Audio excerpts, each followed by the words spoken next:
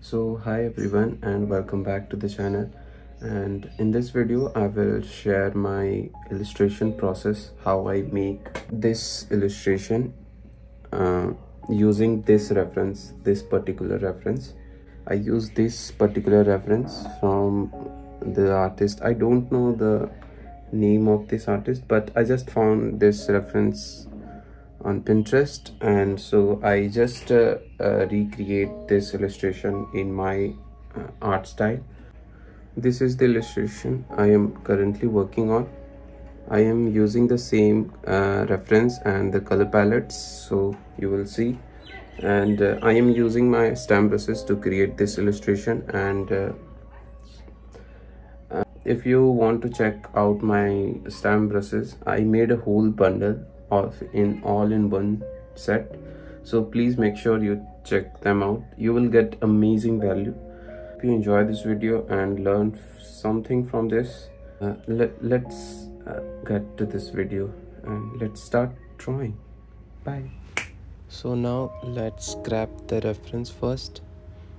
So open the reference, and then I just take my time to do the rough sketch.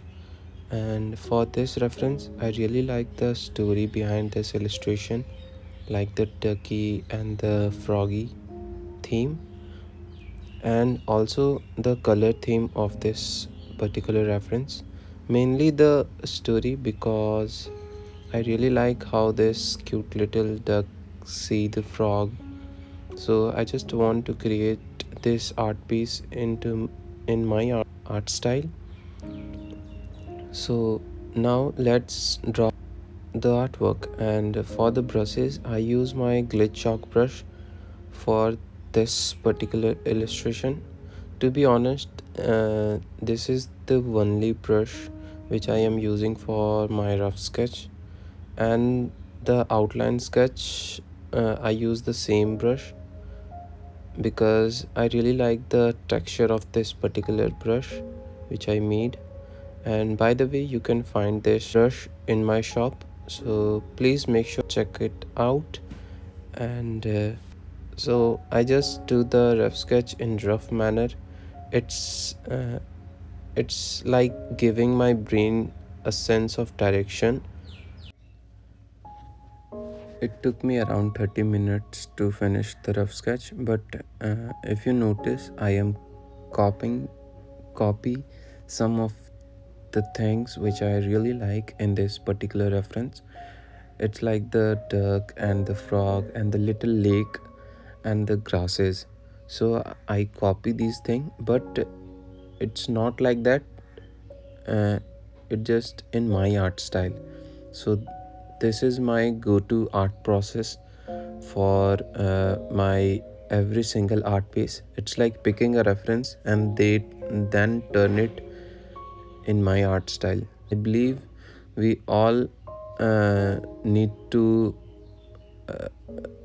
have some kind of reference to create something unique. So yeah, I highly recommend that become a absolute observer, that you learn from someone, everyone, but copied no one. So I hope that makes sense. So now let's move to the next part of this video. After doing the line art, I move to the coloring part, and I am not going to the detail process of the coloring process. So I made a separate video on my coloring process, so please make sure to check it out. So now I also made a separate illustration, and using the same color palette which I picked from this reference. So yeah, I hope you find this video helpful, and let's enjoy this ASMR part of this video. So yeah, I hope you enjoy this video. So I will see you in the next one. Bye.